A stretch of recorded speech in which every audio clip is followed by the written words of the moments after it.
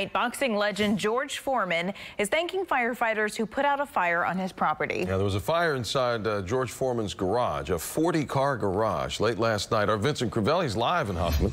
He's got a look at the damage this morning. Owen and Haley, good morning. The damage was contained to the garage. What sparked the fire, authorities say, a golf cart.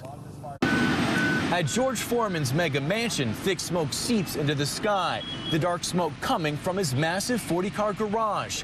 Around 10:30 last night, you could still see the glow from embers as Foreman's dogs barked.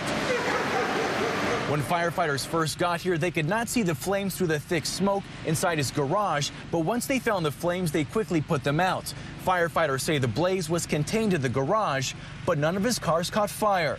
Right now, it looks like the cars are in pretty good shape. We do have a origin that's towards the back of the garage, but there is a lot of smoke damage and water damage.